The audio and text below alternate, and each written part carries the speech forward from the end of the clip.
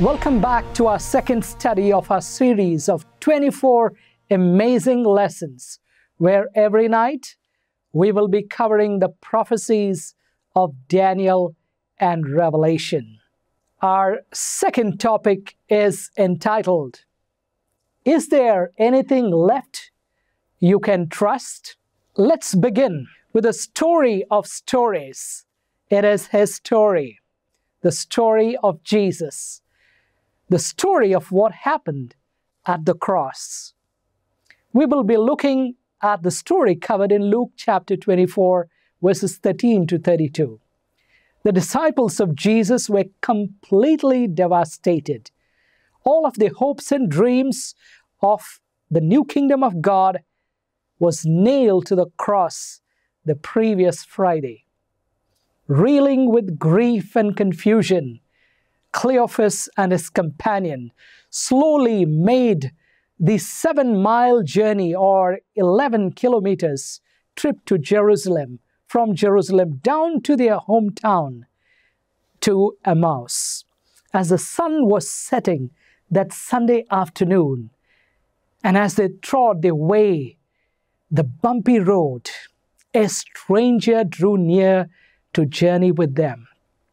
Little did they know that this new traveling companion was the resurrected Lord himself. Paying little heed to their fellow pilgrim, the two dejected disciples rehearsed the staggering events of the weekend, feeling more despondent with every step they took.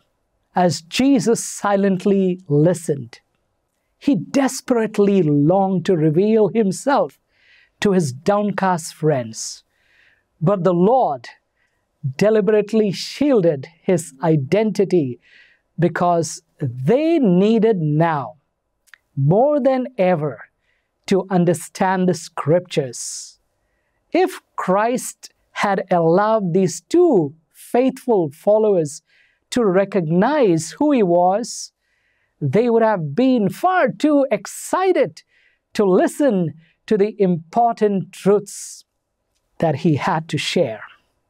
Even after 3.5 years of listening to his teachings and preachings, they still did not comprehend who Jesus really was, the nature of his mission and ministry.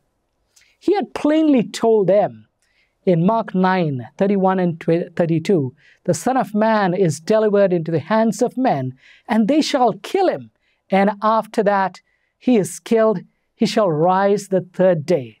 But they understood not that saying, and were afraid to ask him, the Bible says.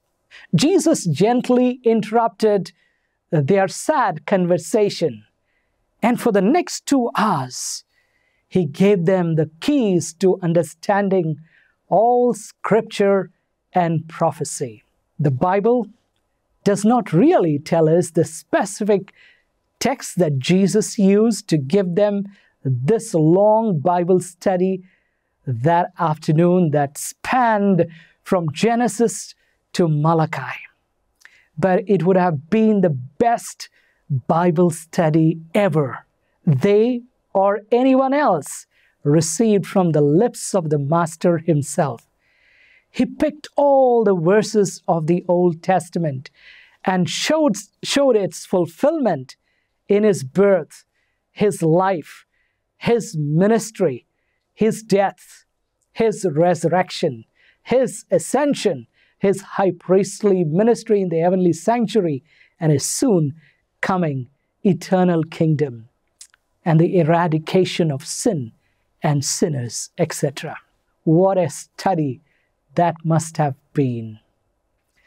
Let's go to our first question. How much of the scriptures are we commanded to believe? The Bible tells us, believe in all the prophets have spoken. Luke 24:25. All means all, and not most or some of them. Today, many people like to believe only some parts of Scripture that please them.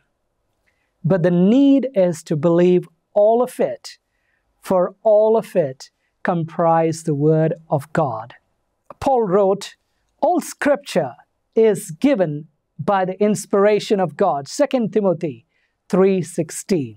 The complete oracles or the sacred truth of God are contained in the writings of the Old and New Testaments.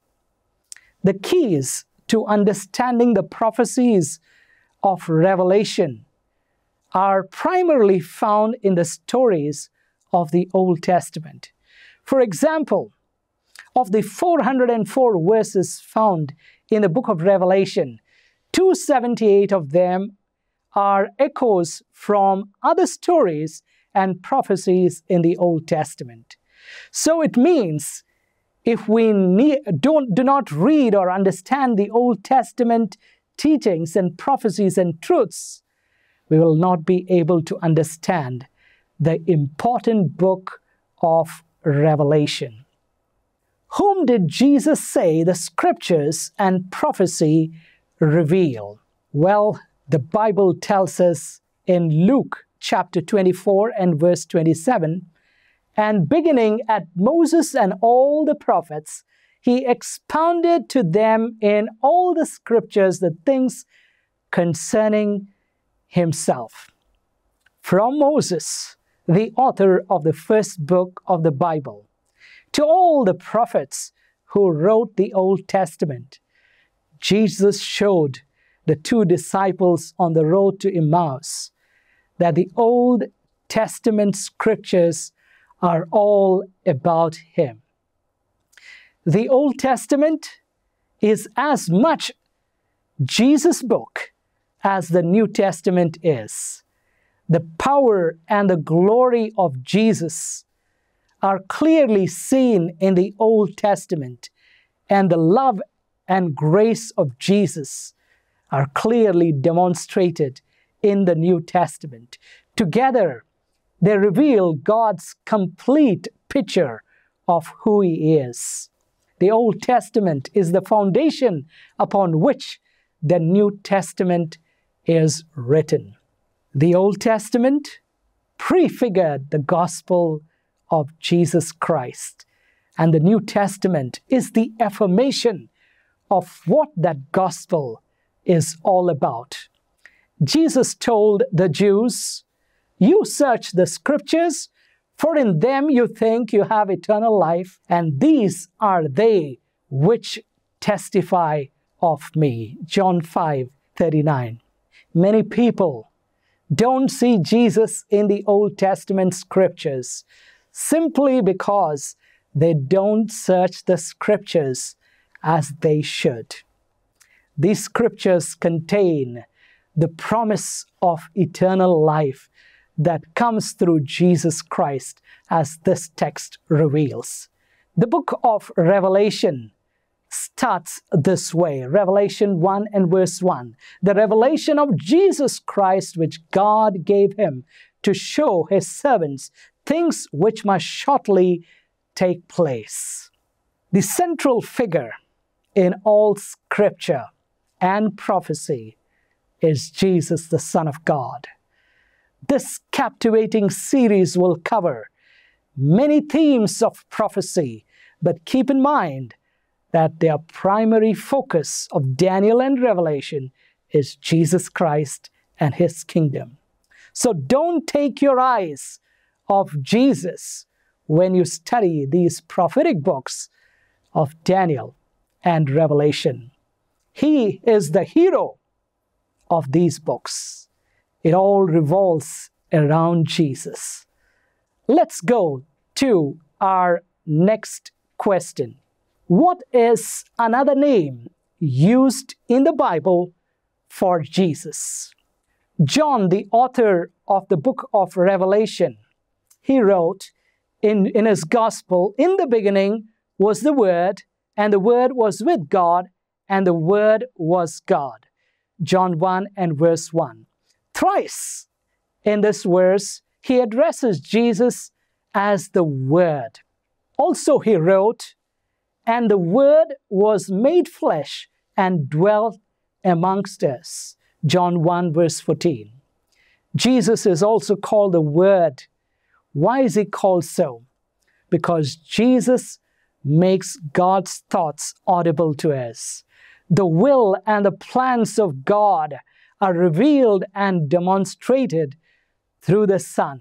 He reveals to God's creation what is the mind of the Father. Remember, it is the words that express thoughts of a person. And Jesus expresses the invisible thoughts of the Father to each one of us. As he is the express image of the Father, he is the perfect expression of his Father's thoughts as well. What kind of people did God use to write the Bible?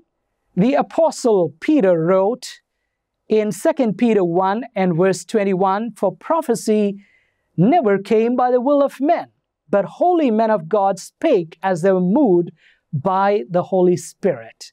Yes, the scriptures declare that all have sinned. Yes, all have sinned. But God chose certain men and women and cleansed them in the blood of Jesus and sanctified them.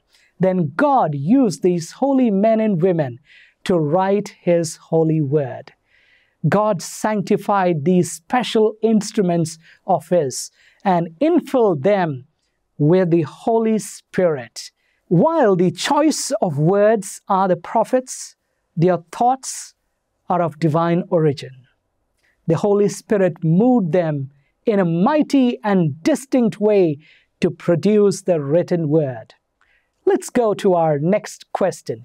Eternal life comes from knowing Jesus, John 17:3. How was Jesus known to his disciples? The Bible tells us in Luke 24 and verse 35, he was known to them in the breaking of the bread. Now in the Bible, bread is a symbol of the Word of God. Jesus said, "It is written, man shall not live by bread alone, but by every word that proceedeth from the mouth of God." Matthew 4 and verse 4.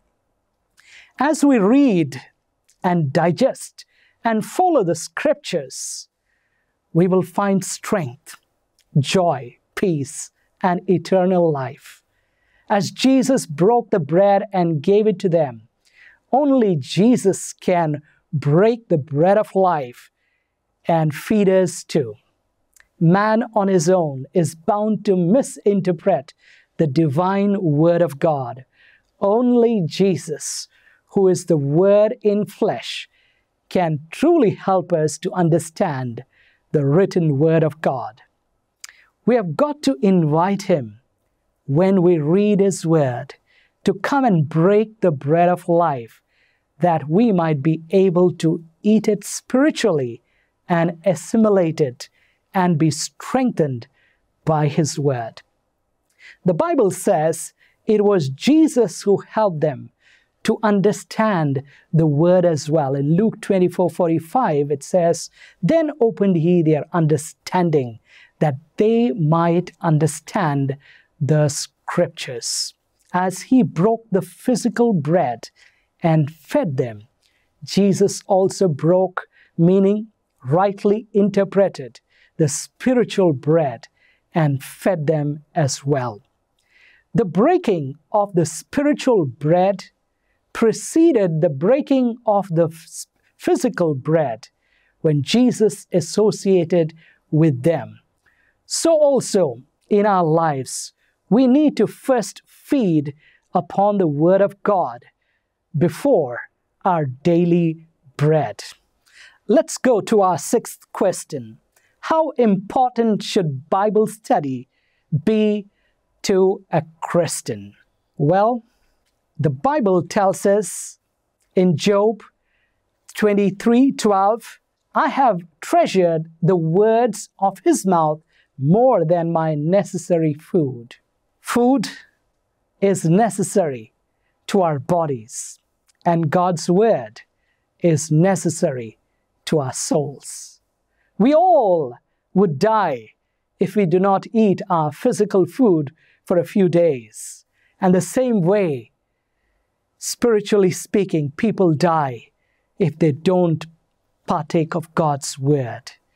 Those who neglect God's word spiritually for some time, they die.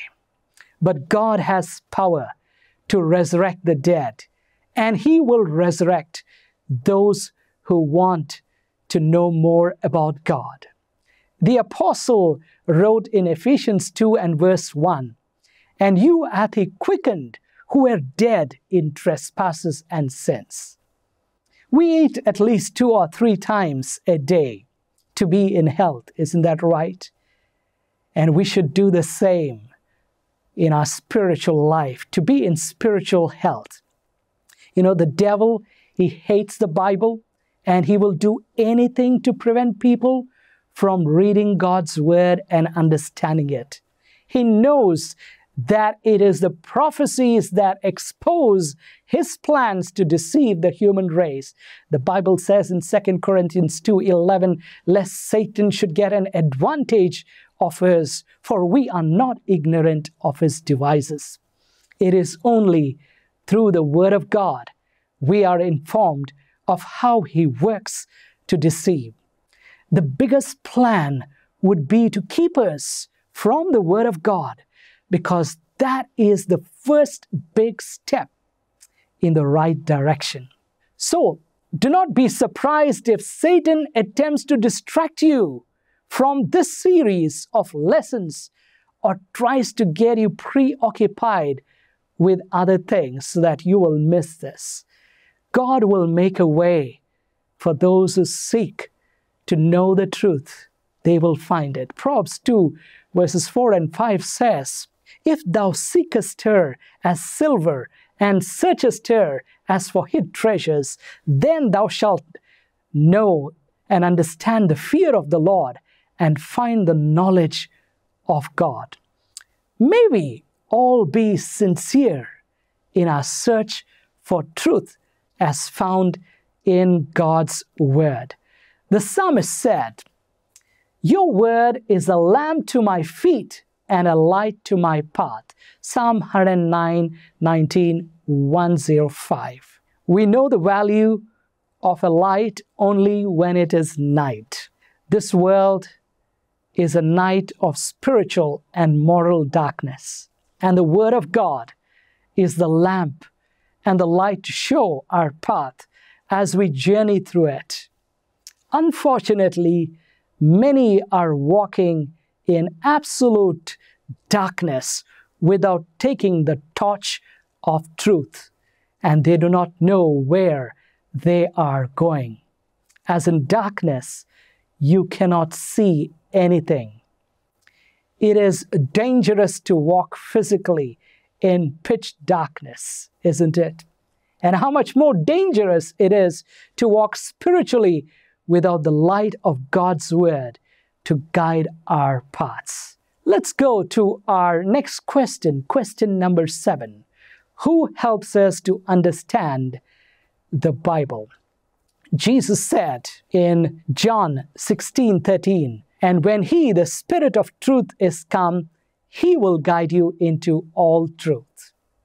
The one who inspired the prophets to write the scriptures is the one who helps us to understand it as well. Many textbooks of the world that we read are taught by someone else, but this is the textbook which is taught by the author himself. And how easy it would be if we just let the Holy Spirit teach us. He's going to guide us into all truth, it says, because truth is truth only when it is complete. If we are willing and teachable, we will know all that we need to know for our salvation. Jesus again said, "But the Helper, the Holy Spirit, He will teach you all things." John 14:26. He's called the Helper because He's the one who can help us to understand divine things. Without His help, we all would be helpless and hopelessly lost in arriving at the truth. The Apostle Paul wrote, "We also speak not in words which man's wisdom teaches, but which the Holy Spirit teaches." 1 Corinthians 2:13. The Holy Spirit guides us, helps us, and teaches us. He is our real teacher. He teaches us from the Word of God, which He inspired. He never contradicts the Word of God because that is His book, and He leads us back to the divine book that He has authored.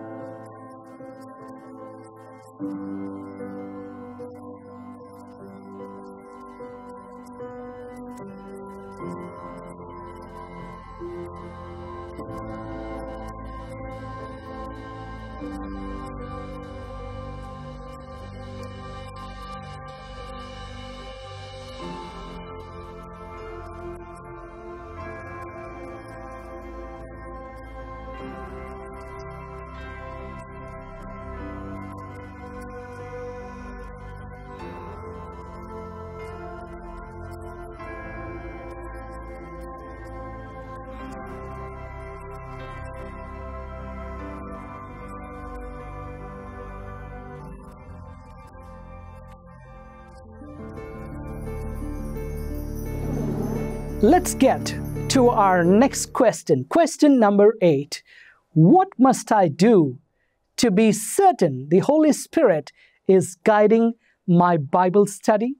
The Lord Jesus, He told us, "So I say to you, ask, and it will be given to you. Seek, and you will find.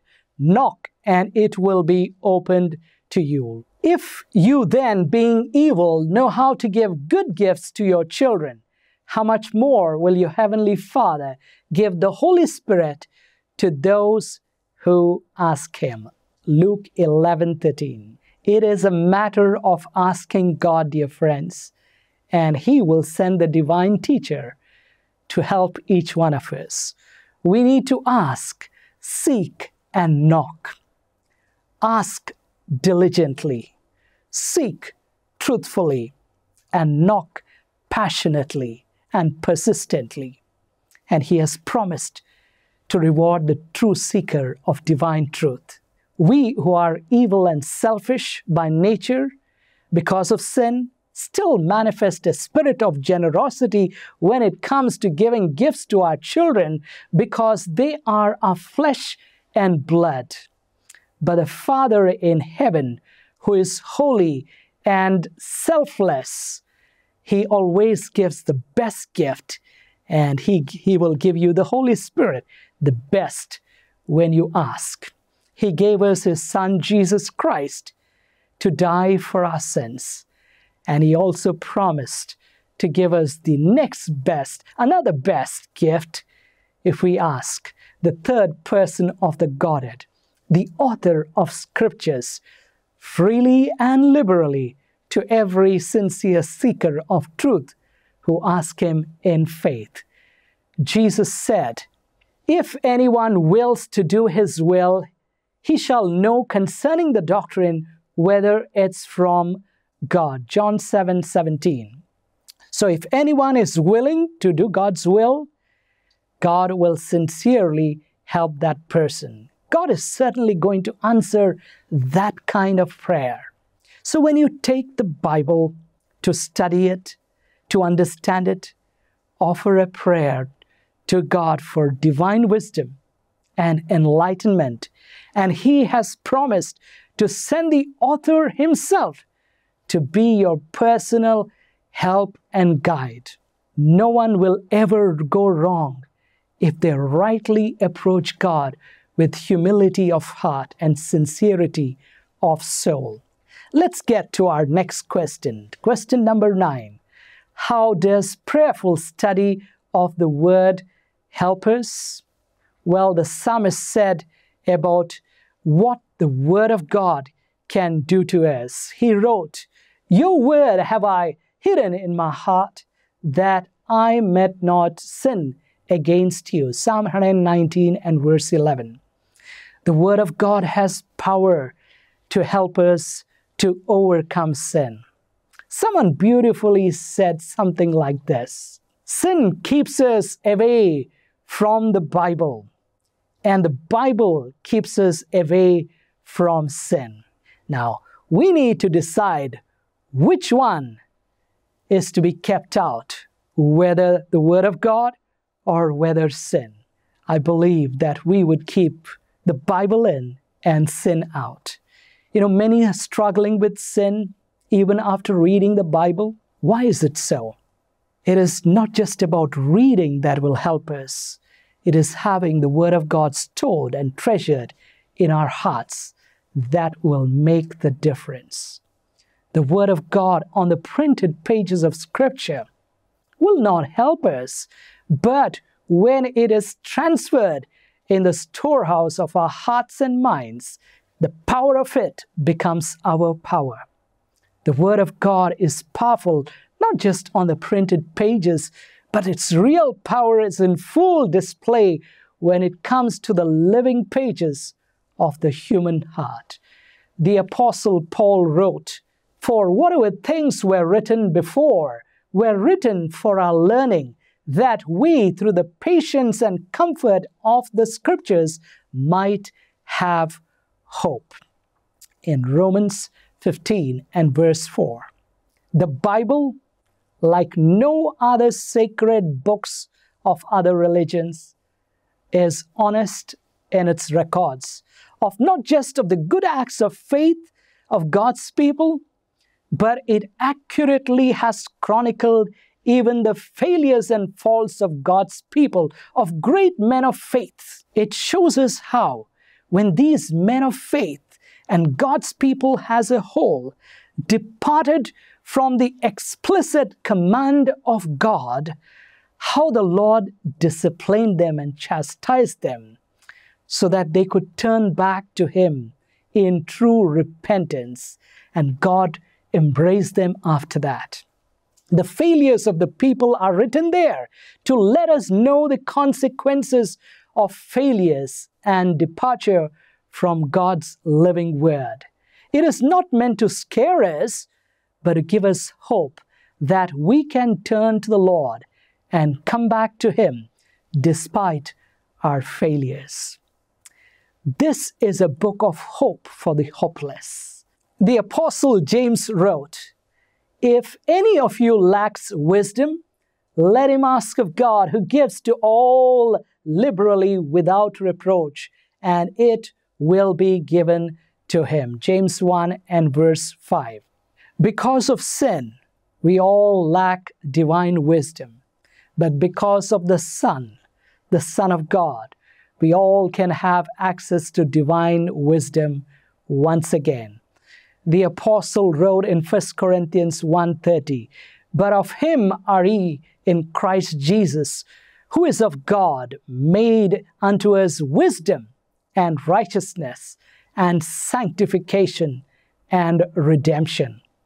The Son of God is the source of all true wisdom, and that wisdom that comes to us from His Word as well, because they both are called the Word of God. And through His name, we also receive wisdom that comes from the Holy Scriptures to the salvation of our souls. Let us go to our next question. Question number 10. What method of Bible study do the Scriptures recommend? Through Isaiah the prophet, God said, "For precept must be upon precept, precept upon precept, line upon line, line upon line, here a little and there a little." Isaiah 28 and verse 10. God does not want us to study His Word haphazardly or randomly. It must be systematically studied because God is a God of order. We need to build our block of truth, precept upon precept. It must be studied in the given context, line upon line, because anything taken out of context will be misleading. And if we cannot get the answer that we are looking for in a given context, then we need to use the larger context of the entire Scripture to discover the truth. Here a little and there a little. Because the author of Genesis is also the author of Revelation and all the books of the Bible. We see a grand thread of truth that beautifully connects all parts of Scripture as the Holy Spirit links these precious truths into one grand theme.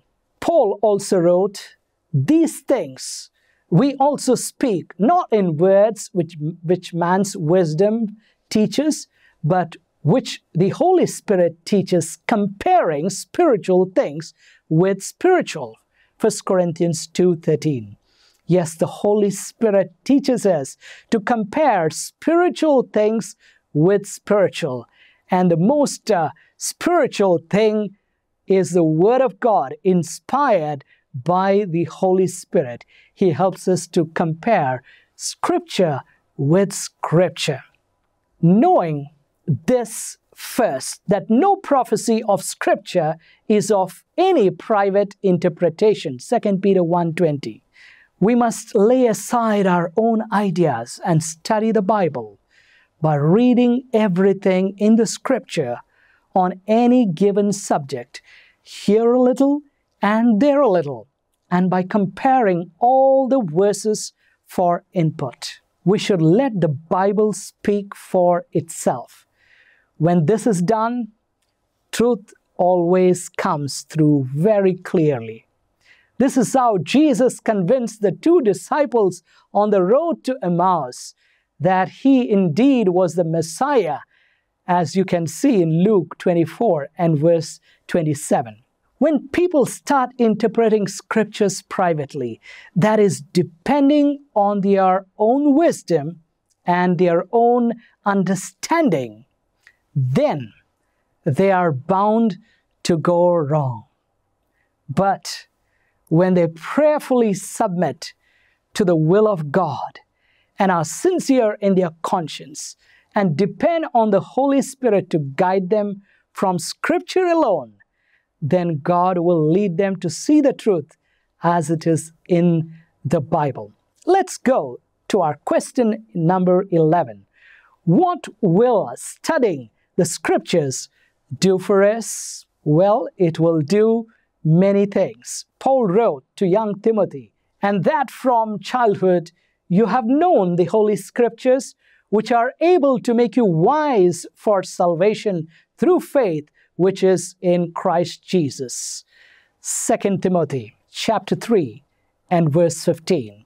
The Scriptures help us to understand God's great plan of salvation, the most important information ever given to mortals. As we read and study and meditate on the Scriptures, the wisdom of the Scriptures, which is the wisdom of God, will flow to us, and we will become wise unto salvation.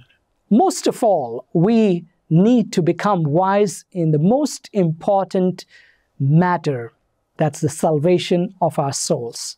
Many are seeking and desiring salvation in wrong places. It is the Word of God alone that is the source of true wisdom and salvation as well. Let's proceed to our next question. According to Jesus, where do we find the truth? The Bible says, Jesus said unto him, "I am the way, the truth, and the life." John 14:6. Also, Jesus said about God's Word, "Your Word is truth." John 17 and verse 17. Jesus and His Word, the Bible, are the sources of truth for a child of God. One is the living word, the other is the written word. Truth is a person in the Bible and not just a principle. Though Jesus is not physically around with us, His word continues to reveal Jesus to us and the truth to us, because they are all from the same source. We find the truth in God's word, the Bible. Truth is a scarce commodity in today's world, and all the people of the earth suffer as a result. The truth about everything which really matters for our salvation is found in Scripture. Studying and following it and the counsels that it gives sets people free from all challenges. As Jesus said, "Ye shall know the truth, and the truth will make you free." It frees us from sin.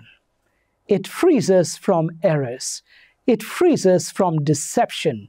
It frees us from Satan. It frees us from bondage. It frees us from every error. Also, knowing the truth brings happiness and abundant living.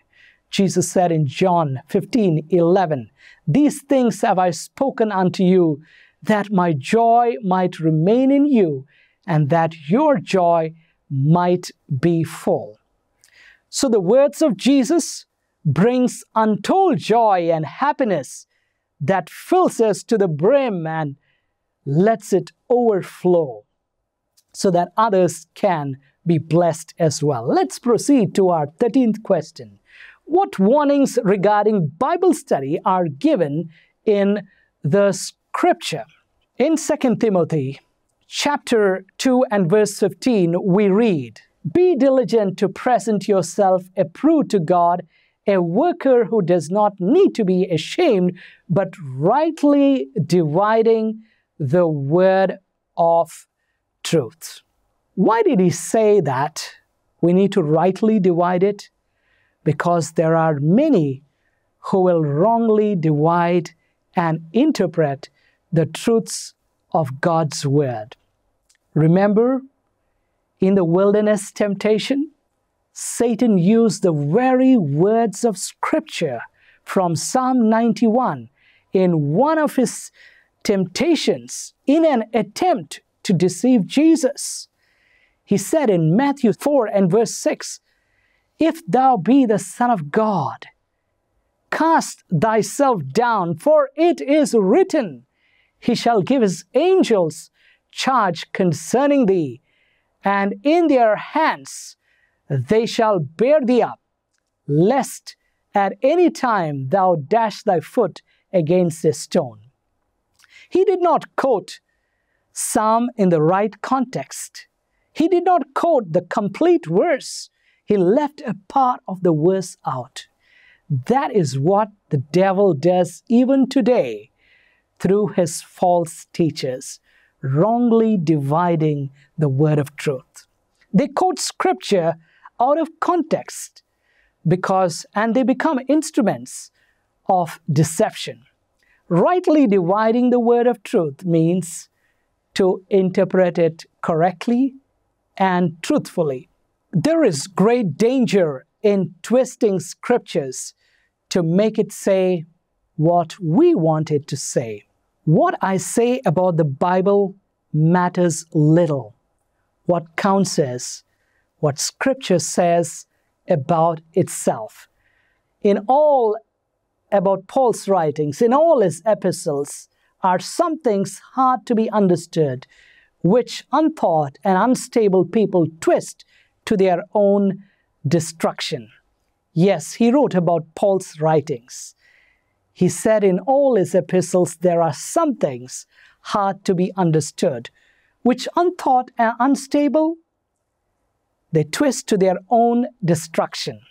Yes, there are some things hard to be understood in Paul's writings and in the rest of the Scriptures as well, as this verse indicates. But the good news is that we get from this verse is, while some things are hard to be understood, most of the things are easy to be understood. But the problem is people set aside the majority texts of the Bible that are plain and easy to be understood and attempt to interpret the hard ones with their own judgment and understanding. That is where they go wrong unto their own destruction. If the scripture is rightly divided as Isaiah told us how to do, line upon line, precept upon precept, here a little and there a little, then it will bring salvation to us. But if the Bible is wrongly divided using human wisdom, then depending on God for answers and comparing scripture with scripture, then the word of God is wrongly understood and misinterpreted, and that paves the way to one's own destruction.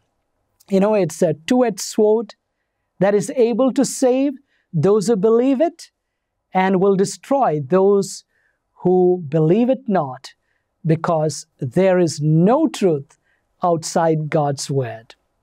By His word, God created everything in the beginning, and by His word again, God will destroy the unbelieving world, but He will save those who believe and follow His word.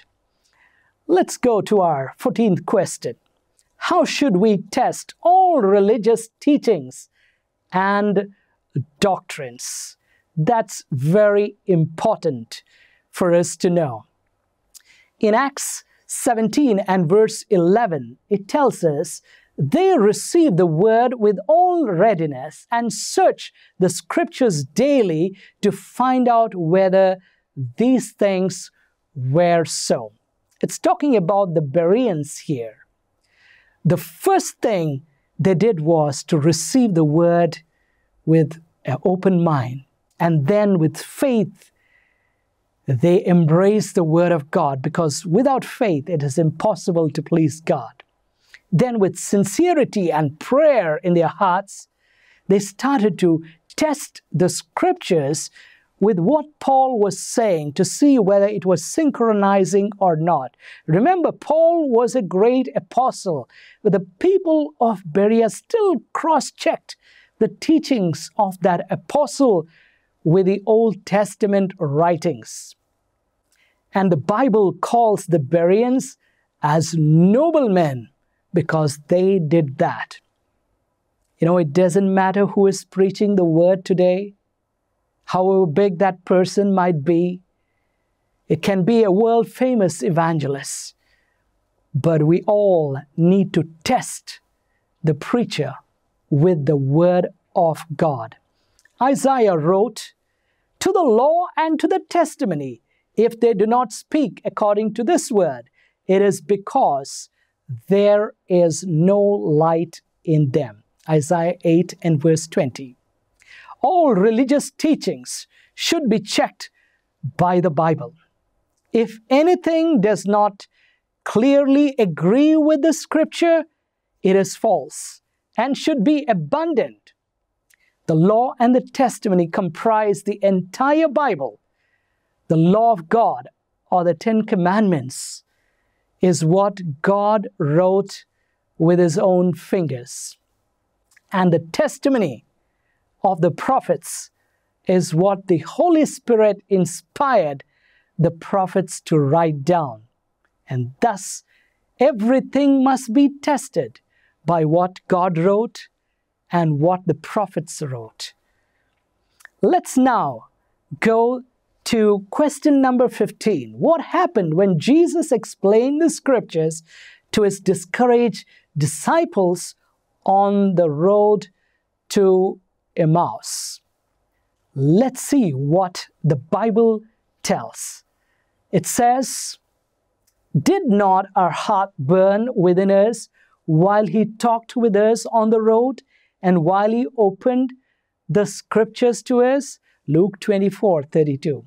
The scriptures, when heard or read with the help of Jesus and the Holy Spirit, will burn our hearts to warm us and to cleanse us and make us to know the scriptures when heard or read with the help of Jesus and the Holy Spirit will burn our hearts and warm us, and it will cleanse us, and it will make us certainly know that God is indeed leading us to His great light. Does your heart burn when you study God's Word every day, dear friend? I hope it does. For our last question, question number 16, after these two disciples knew that Jesus was alive and heard Him explain the prophecies, what did they do? Let's see what the Bible says. So they rose up that very hour and returned to Jerusalem and found the 11 and those who were with them gathered together. What did they do? They were on the move to share the good news. One of the first reactions these disciples had after hearing Jesus explain the scriptures was a burning desire to share the good news with others. We hope it is also your desire to invite your friends to join in this dynamic series of Bible studies and be blessed as you listen to God's Word every night. Precious truths, 24 important lessons that we can study together. Do you wish to fully understand and follow the scriptures? Dearly beloved, what a journey it was for the two disciples along with Jesus, and what a Bible study with the Master Himself. But we thank God that the Holy Spirit, the author, is sent to guide everyone who is searching for truth. I pray and I hope that you would be sincere as though those two disciples were, and Jesus will open your eyes to see the truth of God's Word as we journey together along with Jesus in this amazing study. God bless you.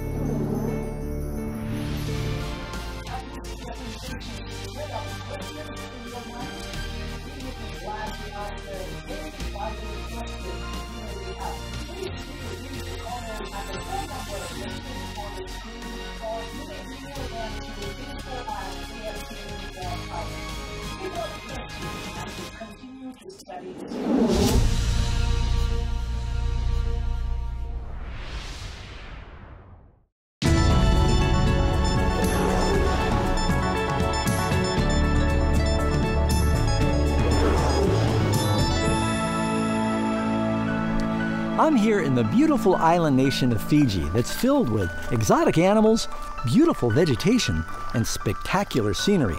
The people here are some of the nicest in the world, but it hasn't always been that way. This was once known as the Cannibal Islands. The Fijian warriors were some of the fiercest in the South Pacific and greatly feared. You can understand why. This is one of the weapons that they used for breaking the neck of their adversaries. And long before they were killing and eating missionaries, they were fighting with and killing and eating each other. In fact, as you go to the different tourist locations on the island, they'll sell you remakes of some of the forks they used for eating human brains. In fact, there was one cannibal chief, Ratu Udre Udre, during the 1800s that is in the Guinness Book of World Records for having killed and eaten the most victims. He brags that every time he killed someone, he set a stone aside, and by the end of his life, he had a pretty big pile of stones. It's estimated he ate somewhere in the neighborhood of 900 people.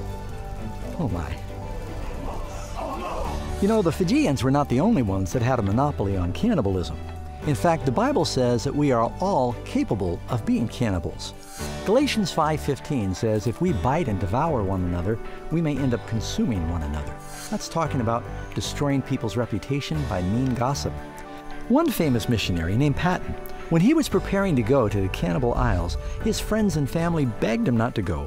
They said, "You'll be eaten." He said, it doesn't matter to me if I die and I'm eaten by worms, or if God wills that I'm eaten by cannibals, as long as I'm doing the will of God. Well, he went to the cannibal isles and brought many to Christ and died peacefully in his old age. Some of the ancient cannibal cultures believed that when you killed and when you devoured your enemy, you would somehow take within you their spiritual strengths or powers. But that's really absurd. But there is a kind of cannibalism endorsed in Scripture. That's right. Jesus said in John chapter 6, verse 53, "Except you eat my flesh and drink my blood, you have no life in you." And you don't need these tools to do it. What you need is to read His Word and learn about His life, accept by faith His sacrifice in your place, and you can have a new heart and be a new creature. You can even do it right now.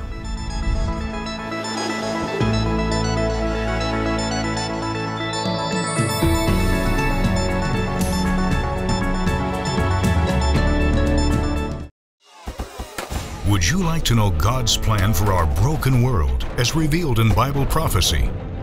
Want practical, trusted solutions for your biggest challenges? Encouraging and enlightening, Amazing Facts Bible Study Guides provide 27 Bible-based topical lessons with beautiful graphics and straightforward answers that are easy to understand. Each study guide leads you toward real, relevant Bible answers for the most important questions in your life. How can I have healthier relationships? When and how will Jesus come again? And so much more. Don't leave your future to chance. Transform your life with truths from the Amazing Facts Bible Study Guides. Available in English, Hindi, Tamil, and Telugu. Don't wait. Order your complete set of study guides today by visiting bookstore.aftv.in.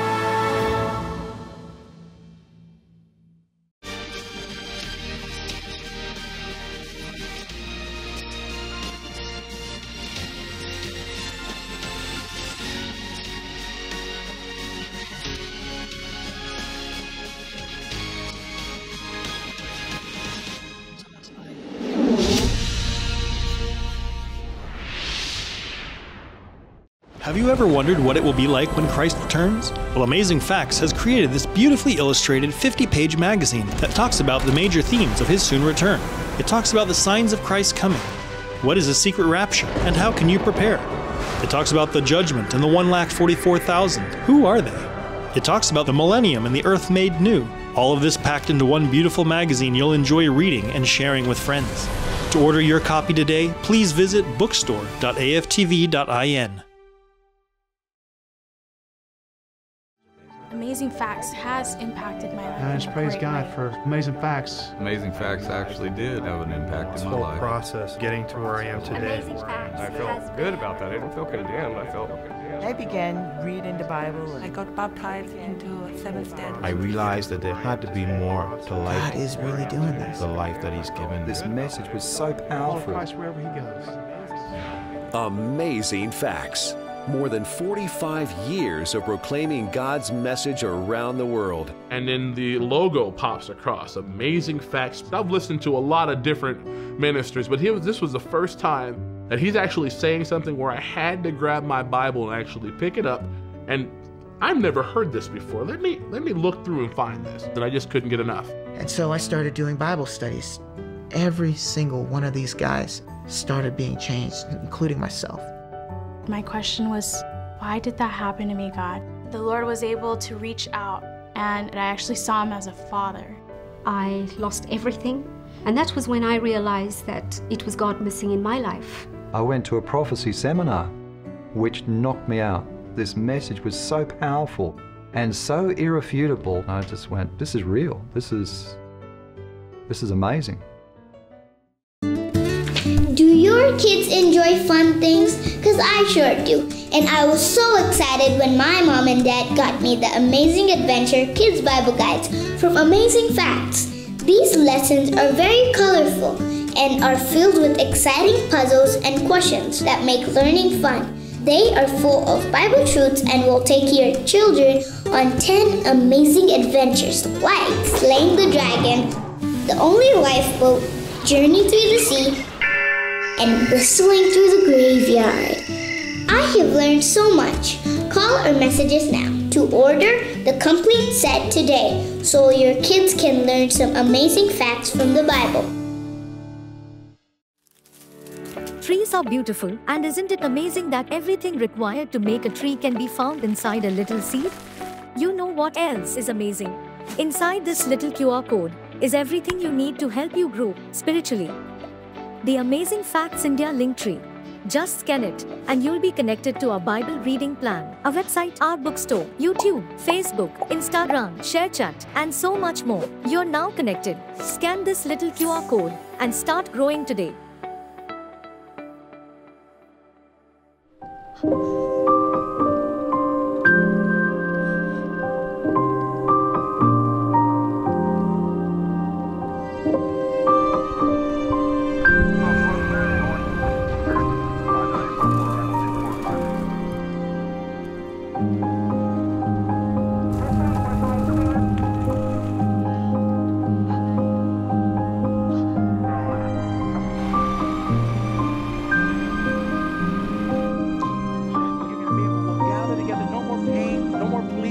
No more sickness, no more death, no more suffering. And it is real, friends. This pain and misery in our world was never God's plan. He's going to restore things to its original plan. Blessed are the meek, they will inherit the earth. Where do we ultimately live? For I was hungry, and you gave me something to eat. Inasmuch as you do it to one of the least of these, my brethren, you did it to me.